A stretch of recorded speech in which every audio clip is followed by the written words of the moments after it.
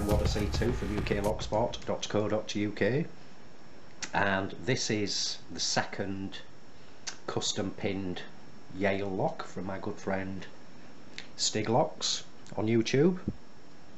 I picked the other one the other day that he called Sarah.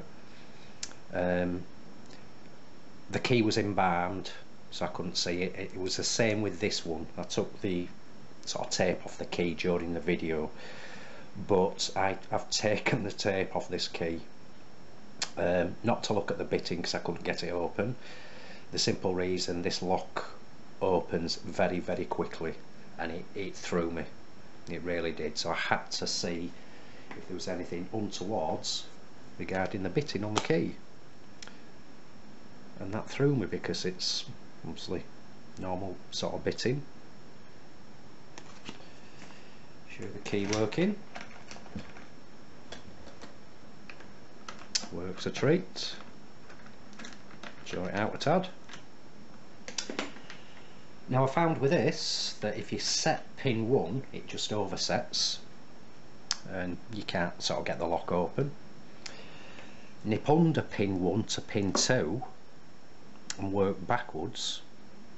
Obviously as long as you don't set that, lock opens. Do that time after time. Then the other little experiment I did was go straight to the back with no tension on, obviously flicking at the tension wrench to make sure pins were all unset, and hit the back pins and it opens. So like I say, it threw me, so let's have a go at getting it open. Make sure you can see. I do apologise you can't see the face of the lock when I'm picking, it's just the angle of the camera, but it is locked up. So I'm going under pin 1, there's a little drop on the plug, hitting 2,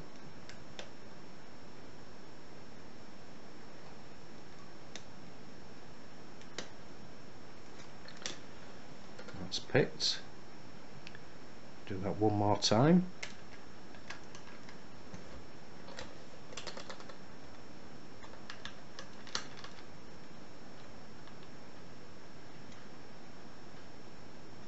Under pin 1,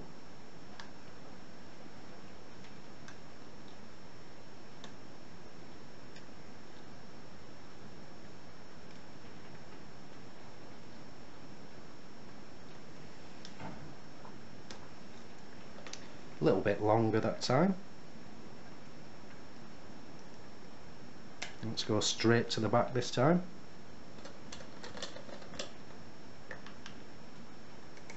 So to the back of the lock, flick the tension wrench, very slight tension. Oh, can get on that pin, and there you go. Open. So I'm dying to see what custom pins are inside this. One more time.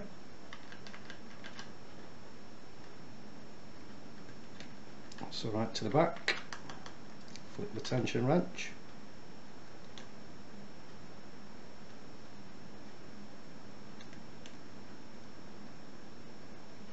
There you go. Do that third time lucky.